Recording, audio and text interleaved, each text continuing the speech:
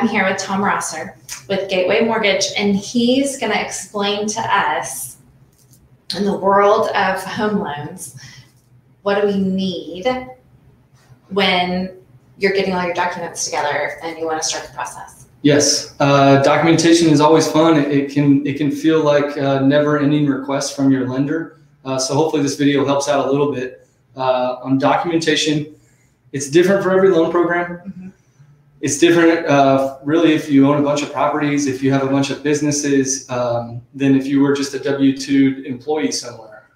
So the three main things that we document income, assets, and identity.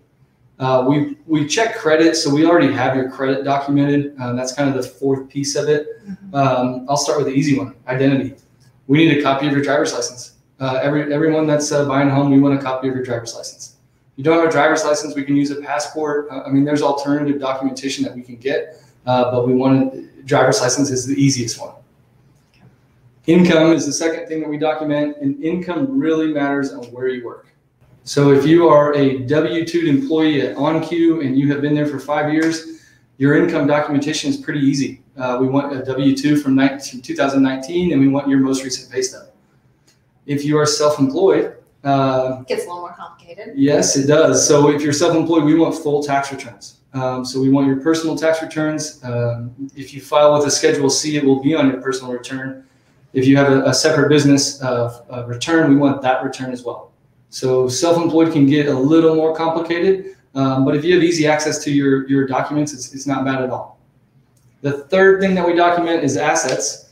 And depending on where your assets are or how you are getting your assets, that kind of changes what we need. So the standard way is someone says, I'm bringing $10,000 to the closing. I have $10,000 in my savings account. Real easy. Just get us a bank statement from your savings account. We have a lot of people that will get a gift for their down payment. So there's a little different documentation there where we get a gift letter from the donor that says that they're giving you a gift and you don't have to pay it back. And then we have to kind of paper trail the gift that they actually gave it to you. So sometimes we'll get a copy of a check. You deposit the check. We get a copy of your bank statement showing you have the balance.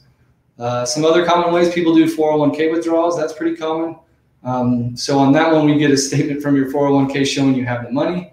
We get the terms of withdrawal. And then once you've withdrawn it, we get a copy of the check that you've withdrawn. That's the asset piece of it. Those are kind of the three main ways that, your own money, a gift, or your retirement funds that we see assets. That is super helpful.